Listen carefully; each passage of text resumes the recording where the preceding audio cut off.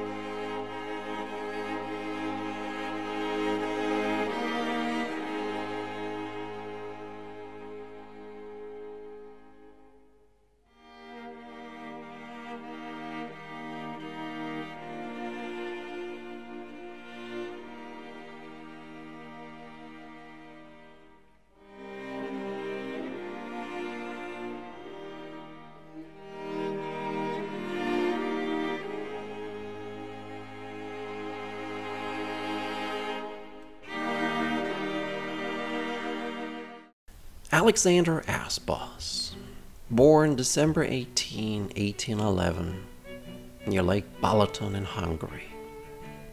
We don't know much about Asboth's early life. We know that his father was in agriculture.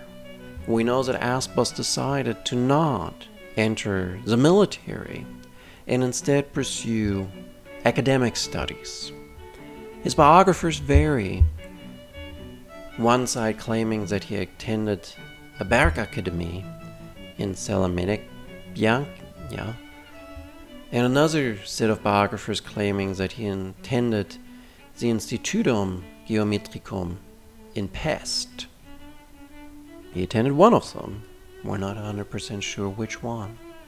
He was part of the radical movement in 1848, demanding more freedoms against the Austro-Hungarian rulers. In the course of the conflict between Hungary and the Habsburg dynasty, Asboth was a military man. He joined the Hungarian army. He was a lieutenant colonel serving in the Ministry of War under Arthur Gergely, one of Hungary's most successful generals during the rebellion. In August of 1849, he is loyal to Kossuth, to the death loyal to Kossuth. Of course, Kossuth doesn't go to death. Instead, he flees Hungary when the cause turns south to Turkey. He is among the Hungarians that left with Kossuth and also on the US warship sent to the Ottoman Empire to bring Kossuth to the United States and an asylum. While Kossuth does not make that journey, Asboth does. Leaving the Ottoman Empire in September of 1851, they come into New York Harbor on November 10 to a great big welcome. From here, Asboth, like so many immigrants, struggles to figure out what to do. But thanks to his upbringing in the engineering world, there are a few opportunities that arise. He decides to put his engineering skills to work. He works on railroad projects on the Syracuse and New York line and Binghamton and New York line. He also helps with the layout and construction of Central Park by Frederick Law Olmsted.